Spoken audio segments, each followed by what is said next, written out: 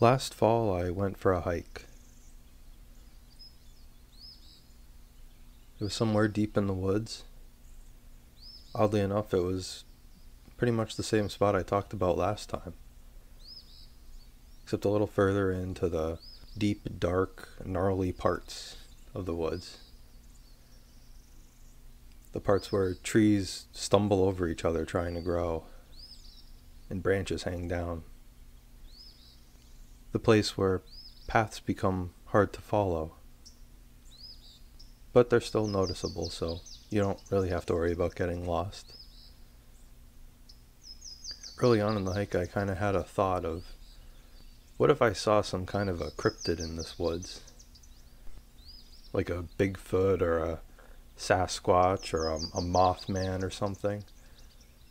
I even found myself looking up to the sky a little bit longer than I usually would, on the off chance I saw a passing UFO.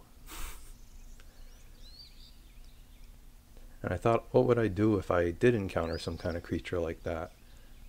Would I be scared, or would I try and run away, or would I embrace my new otherworldly friend with a nice hug? And then I started thinking about other things, and my mind drifted off, and I kept on hiking. After about an hour or two of walking, I finally decided maybe I should turn back. I'd seen a decent amount of trees, saw some cool water, bunch of cool plants. Then I turned back and started making my way towards the exit.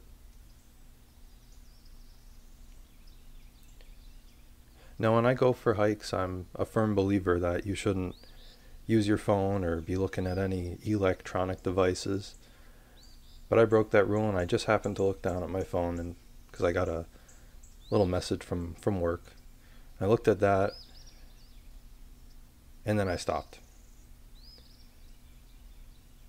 Because as soon as I put my phone away and looked back up at the trail I was heading down, a big family of black bears was walking by.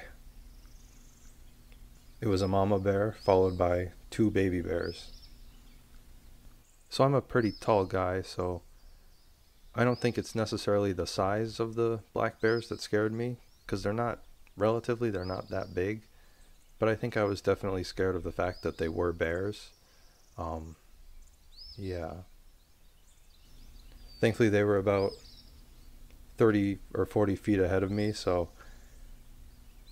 pretty close, but far enough away that I don't think that they noticed me at first. Here's a demonstration.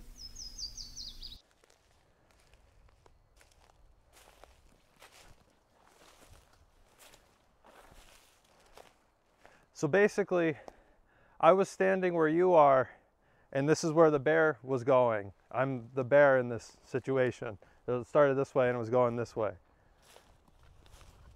Shoot.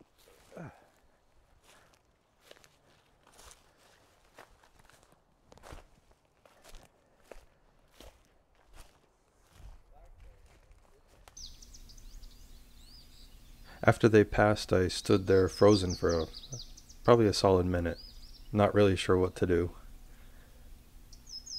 On the off chance, out of, I don't know, fear or curiosity or something, I opened up Google on my phone and looked up what you're supposed to do when you encounter a black bear. And I saw that black bears are the ones that you're supposed to get like really big and yell and be loud around. And then brown bears are the ones that you play dead with. And then polar bears, I think you're supposed to count backwards from 10 and hope for the best.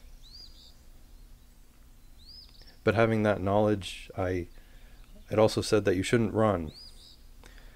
But I'm human, so I got a little spooked, and I started to do a kind of weird jog down the trail. Now, when I say a weird jog, it's because I had my keys in my front right pocket, and I didn't want them to jingle too much to scare the bear if it was following me. So I kind of had to run with a weird gait. Eventually I reached the main part of the trail, and where it kind of opens up and there's usually more people. Very out of breath. And then I walked to my car. It took me a while to realize that the bear, and the family of bears rather, wasn't even following me, so I guess my caution and fear wasn't really even warranted. I don't know. And that kind of brings me back to the thing that I thought about at the beginning of the hike, which was, what would I do if I encountered some kind of otherworldly creature? Maybe I don't have to worry about them as much as I do have to worry about worldly creatures.